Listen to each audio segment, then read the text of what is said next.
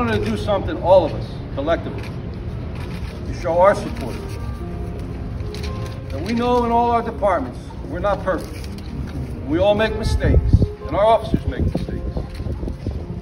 But that type of fatal mistake will never, ever be tolerated in Newark, New Jersey, and in Essex County. I want to thank my partners in law enforcement. We have some speakers I'm going to bring up. Chief Darnell Henry of the Newark Police Division. I have a challenge.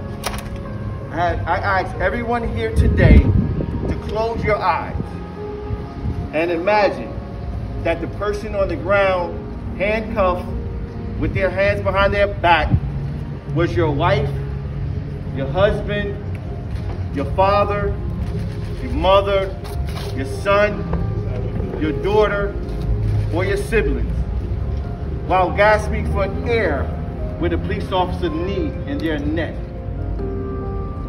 Now open your eyes and tell me, how do you feel? We are here to tell the world that we are denouncing this type of inhumanity behavior from police officers. What we all witnessed in Minneapolis was tragic beyond words and truly demoralizing to the righteous, hardworking men and women of our profession.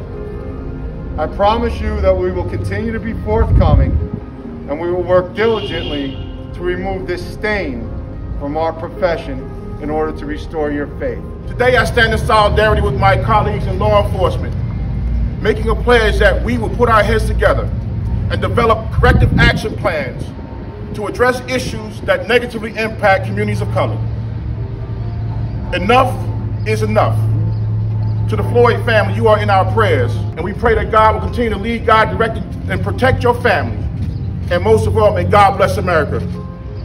We will do our best to stand with the Floyd family, to stand with our family, and to stand with all of our officers who are as outraged as we are as their commanders.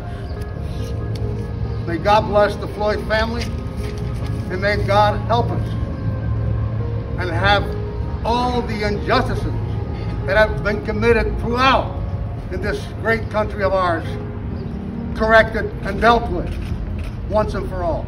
We all stand shoulder to shoulder to make sure that an injustice such as this is not unheeded. This is a time for action, and this is a pivotal moment, I think, in the history of this country where action has a chance of actually being taken. I have charged each chief and director to come up with plans to deal with issues not only involving these types of incidents, but also the aftermath that comes as a result of them. In the words of Dr. Martin Luther King, though, riot is the language of the unheard. So what we must do is make sure that we do what we can to interact with all of those who we have the privilege of providing law enforcement services in order to make sure that they know and believe that their interests are at the foremost of what we do. We hear them, we serve them, and we are here for that purpose alone. It's a proud day for me to be here in the city of Newark with all of these officers flanking my left and right and behind me to express outrage over the killing of another human being, George Floyd. It is awesome.